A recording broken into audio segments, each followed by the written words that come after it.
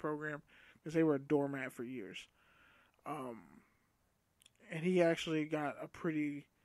They're saying they gave him a pretty good contract extension, so good for him. But yeah, Will Grier was one. He decided to skip out on his bowl game, and I totally agree. He's one of the top QBs in the draft class. Why risk it getting hurt? You have nothing to gain from playing in this game. David Sills, he kind of has to play in this game, just cause. But Will Grier has nothing to gain from it. Like, yeah, they'll probably be like, well, you tested positive for steroids at Florida and got kicked out. But then he already explained himself. So, there's that. I'm actually happy that athletes are taking more initiative and saying, nah, we're not going to show up. I'm going to give you a list of a couple more guys who decided they are not playing in their bowl game. We have West Virginia offensive tackle Yadni Kajust. Yeah, if my left tackle is not playing in the bowl game, neither am I. You have Michigan lineman Rashawn Gary. He's not playing in his bowl game. In Florida, North Carolina wide receiver Kelvin Harmon. He's not playing. Arizona State wide receiver N'Keal Harry. He's not playing. Oklahoma State running back Justice Hill. He's not playing.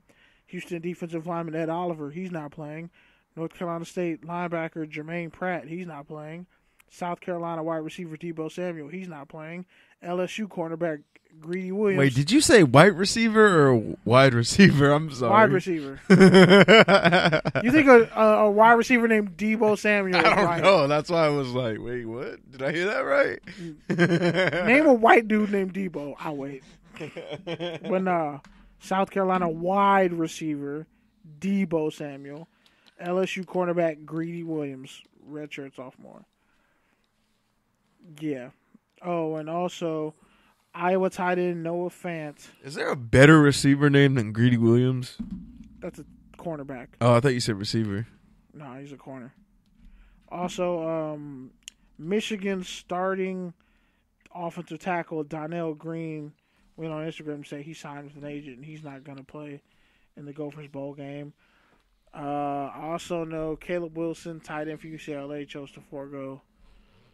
They're not playing a bowl game because they're trash, but he chose to forego his senior season.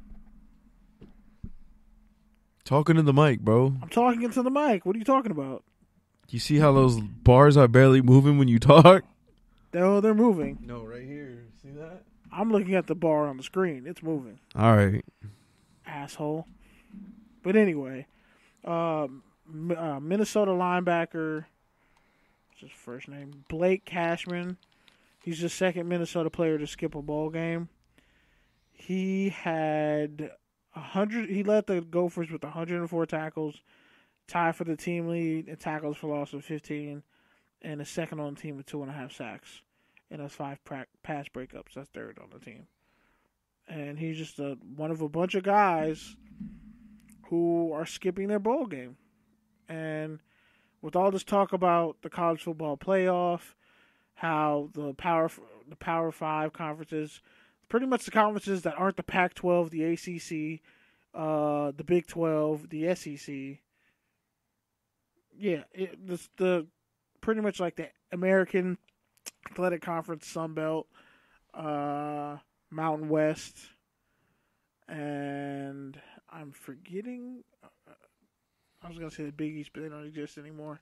There's a fourth conference. I can't remember. Maybe the Independents. I don't know. Yeah, the Independents, because they're technically a conference somehow. But like those 4 schools would have a playoff to play each other, and then that team would make it to the playoff. But essentially, they're talking about having an 8-team playoff, and I'm like, but it would be like a home game for the team. And here's my issue. One, a lot of those kids are going to be missing their finals because of that. And 2, you're not paying them. So you know what? It's going to keep happening.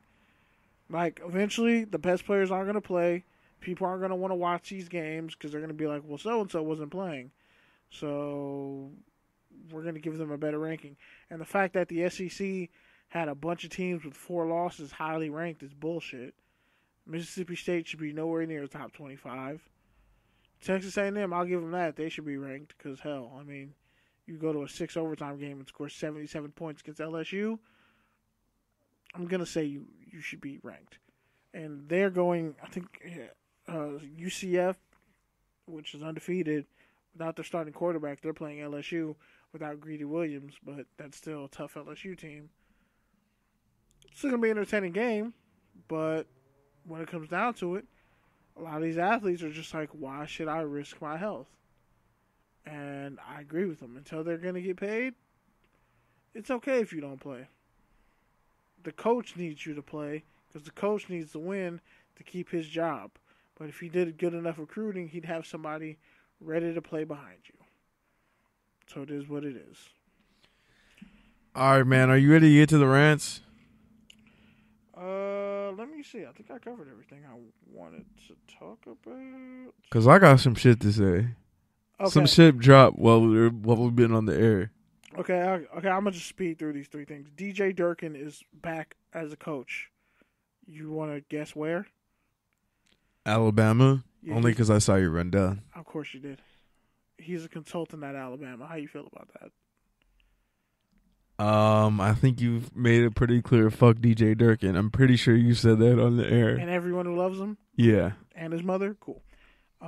Butch Jones might be going to Maryland. Alabama is just like a broken coach's like. Yeah. It's like a dead coach's kennel. No, it's Dead Poet Society for No, coaches? no. What did John Gruden call his office in Tampa, ESPN? Fired Football Coaches of America. Yeah, that's now in Alabama. They've now relocated to Tuscaloosa. Yeah, Louisville's head coach, he was the head coach at Appalachian State, which they've been really great since they came to D1 from D2. And was winning all those national titles. Holy fuck. Hurry up. I got some shit to get to. Appalachian State. There's some shit going down on Twitter right now. And won the Sun Belt. And their head coach, as soon as he got to Louisville, he decided to pull scholarships from some of the athletes that they were offering. And I think that's a dick move, but, that he wants to put his stamp on the program.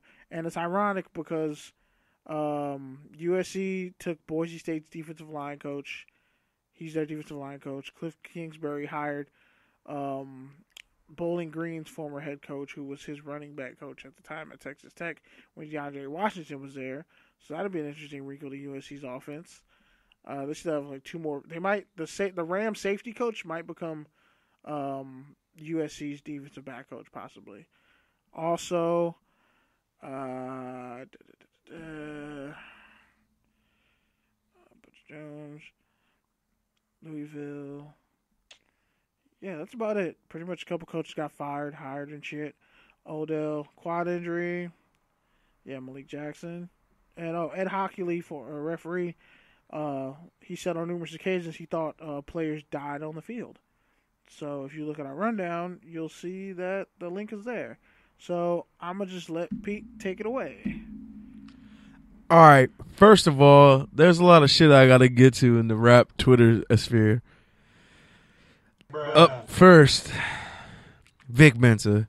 Fuck Vic Mensa, first of all. He dropped an album today. And actually, I like Vic Mensa's music. I actually advocated for his last album, put it in my top albums of 2017. But you know what? Fuck this new album. I ain't listening to it. Obviously, I like XXXTentacion, and I took his side when Vic tried to sneak diss him after he was already dead and receiving an award at the BET Awards. But besides all that, this motherfucker gonna make an album art with him shirtless, showing off his tattoos, with his eyes all twisted and cross-eyed, trying to clout chase X. Are you fucking kidding me? And he titled it Hooligans? Bro, stop. Vic Mensa, you need to make up your mind, bro. You came up being wild and free, and then you were like woke and like Hotep, and now I don't know what the fuck you're doing, dog. Get the fuck out of here, Vic Mensa. Nobody cares about your music, bro. Can you even sell out the Nova right now? Xerxes looking ass bitch. Could you even open up for Lupe Fiasco right now? You're a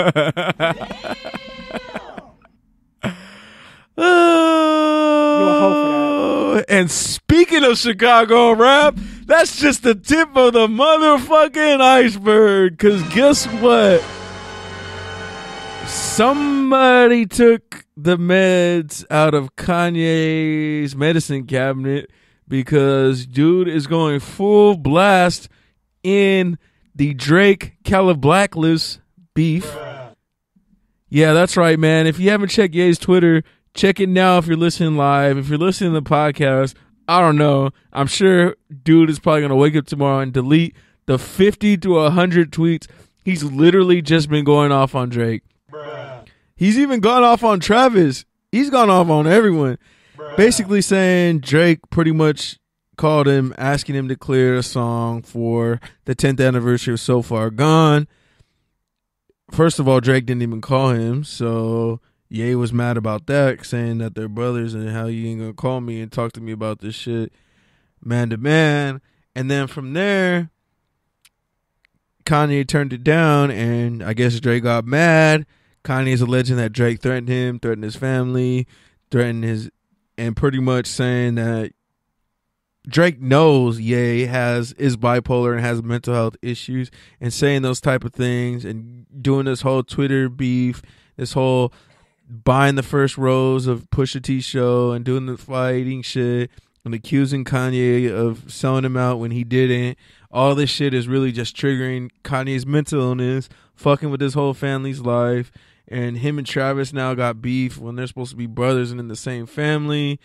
And he even said he likes Sicko Mode, even though it's a sneak diss on him, which he said is fucked up because, you know, Travis is like his little bro. And so when he put on, he let Drake put that verse in there. And yeah, there's just a bunch of shit. Kanye saying he's the reason Drake exists, saying he paved way for all the weirdos, saying he brought in the double polo. He's just a polo dude with the backpack, and without him there'd be no Drake. Bruh.